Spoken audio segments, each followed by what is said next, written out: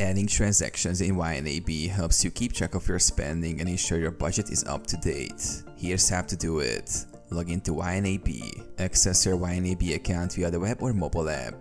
Navigate to Accounts. Go to the Accounts section where you have all your financial accounts listed, such as checking, savings, and credit cards. Select the account. Choose the account where the transaction occurred. This helps in accurately tracking and categorizing your spending.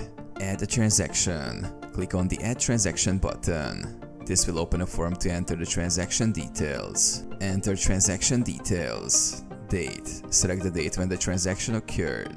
Payee. Enter the name of the payee. Category. Choose the appropriate budget category to classify the transaction. Memo. Optionally, add a note or memo for additional context. Outflow or inflow. Enter the amount spent or received. Ensure you enter the correct type based on the transaction. Save the transaction. After filling in all the details, click Save or Enter to record the transaction. It will now reflect in your account and budget. Review and adjust. Regularly review your transactions to ensure accuracy and make adjustments if necessary. This helps you stay on top of your budget and financial goals.